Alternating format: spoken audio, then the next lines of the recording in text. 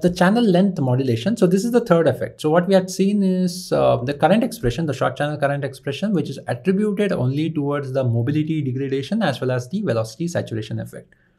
This one is talks more about the channel length modulation. That was the third non-ideal effect which we had seen in the last lecture.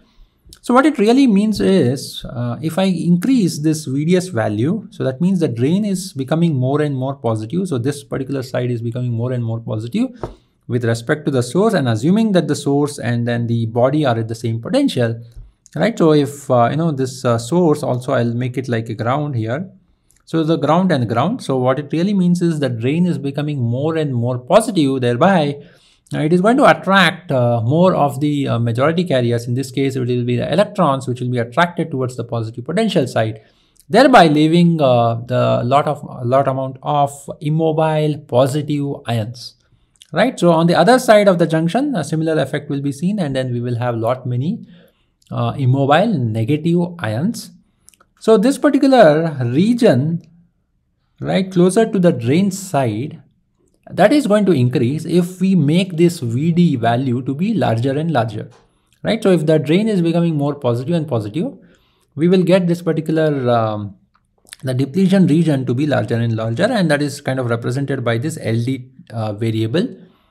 So the effective length decreases as I increase the drain potential, right? So that is how, if we increase this effect, or rather decrease this effective channel length, and then we know that the drain, the current, the IDS current is a function of 1 by L, right? So if I take the long channel current or the short channel current, you will see that on the denominator side we have this channel length, which I can now call it as the effective channel length. And this effective channel length, as it decreases because of the higher drain potential, this depletion region is going to increase, and thereby LD is going to increase, and L effective channel length is going to decrease.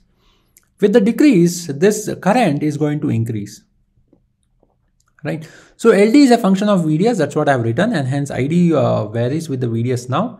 Hence ID saturation varies and does not remain constant post the saturation. And that's why post saturation, even if I keep on increasing the VDS value, that means the drain potential keeps on increasing, this depletion region length increases, and thereby the effective channel length decreases, and effective channel length decreases, thereby the current increases, right? So that's why we see a slope, a slight slope instead of a constant line after the VDS saturation, right? So the current, we had expected that it should be a straighter line, a saturation current point, but it is actually varying with a slight slope. Now we need to understand what is the accommodating the channel length modulation index, or the effect, channel length modulation effect. What is the actual expression of the current? So there is a particular expression which is given in some of the references. That's what I have stated here. So IDS saturation, I've just taken a long channel example. The similar example, the similar expression you can arrive at in the short channel also. But I've just taken, just for the easy referencing, I've taken the long channel expression, which is nothing but IDS saturation of the long channel. If I do a differentiation, first order differentiation with respect to VDS, I'll get the same equation. So IDS saturation is nothing but mu WC oxide by 2L VGS minus VT the whole square. So if I do a first order differentiation with respect to VDS, I'm going to take L effective, this particular value. Okay, let me pick up a pointer. Okay, yeah, this particular value, the channel length is now a function of VDS, and that's why it will be the first order differentiation of L effective by VDS, right? The first order differentiation. L effective is nothing but the overall channel length minus the LD region, and if I do a differentiation with respect to VDS, it is nothing but the LD with respect to the first order differentiation of LD with respect to VDS. So what it implies is, it has an opposite polarity. So what it implies is, if LD keeps on increasing, the L effective decreases. Makes sense? So if I put this particular second equation in the first equation, so I will get this first particular equation as the first order IDS saturation long channel current is nothing but, so this, if you look into this particular expression, right, this is nothing but the IDS saturation current itself. So that's what I've written here. And then there is a negative sign here, which becomes positive, and then we finally get this one del LD by del VDS, and then there is an L effective square here. So it is basically IDS saturation divided by L effective. Okay, so this is what we get. Moving forward, so if you have looked into, especially in the BJT amplifier, if I draw the output current with respect to the, with the VC voltage, the collector emitter voltage, and then in the output current, we will get the slope of that particular, the collector current. If I actually take it back, right, to an imaginary point in the negative VC value, we will get an early voltage. So similarly, we have for the same NMOS transistor, we can actually draw the output current with respect to the output voltage. So IDS, and if I draw it against VDS, especially for the short channel model, where the channel is actually, for the transistor where the channel length is very small, then we will have a slope here, a defined slope here, which will actually meet into the x-axis called as VA, which is nothing but the early voltage. Right now, VA by definition, it is basically a process parameter, and by definition, it is given by the L effective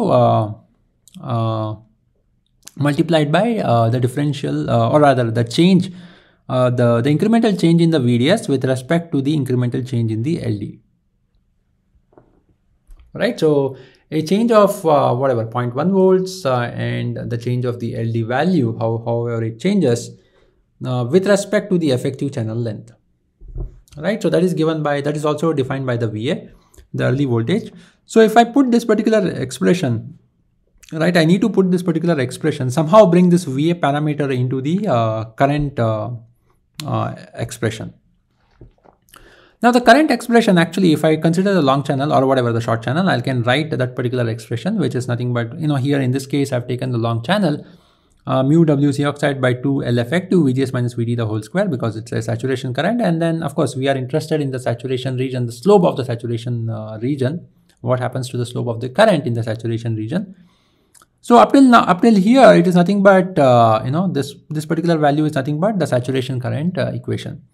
After this, so we have just introduced to accommodate the change in the depletion region length, which is having an effect on the effective channel length and thereby having an effect on the current. So we have introduced this particular expression, 1 plus the delta IDS divided by the delta VDS multiplied by VDS by IDS. Right? So this one is nothing but, whatever current expression we have, plus the delta changes here, What we are assuming is this particular expression, delta IDS by delta VDS into VDS by IDS, it will be a scalar factor. It will not have any units, and it will have a very minimal changes.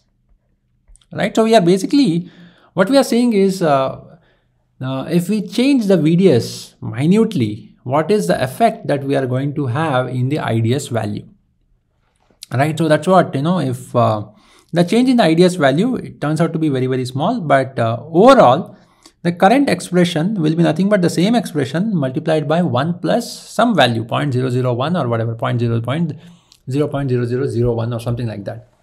So this expression is likely to give me a very small value, but with the help of this particular expression, I can bring in the early effect factor, right? Early effect factor, which will indirectly give me the L effective, which is nothing but L minus LD.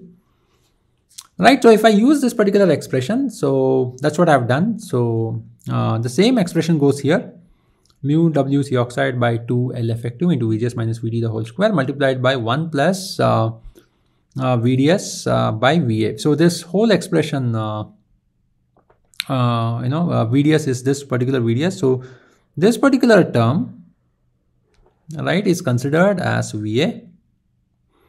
So, right, and if I look into this particular previous slide expression, del IDS, so this is one equation I have, right, and this is the second equation I have, and if I put one of both the equations in here, I should get the VA value, Right. So what it says is, hence the IDS saturation increases linearly post the saturation, and then this particular VA value, 1 by VA can also be written as nothing but a lambda value, right? So instead of a VA value, I can also write it as 1 by lambda. So VA can also be rewritten as 1 by lambda value. So again, this, instead of lambda, I'll write it as lambda constant. So this lambda is not that lambda of the design rule, where we had 2 lambda is equal to 50 nanometer, right? So that is not the one.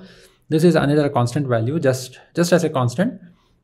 So VA is basically nothing but a, it is a the fabrication constant. It really doesn't. So that's a constant value. So an increase in the VDS value, right, is likely to give me an increase in the IDS. So that's where the saturation profile is, we have a positive slope there.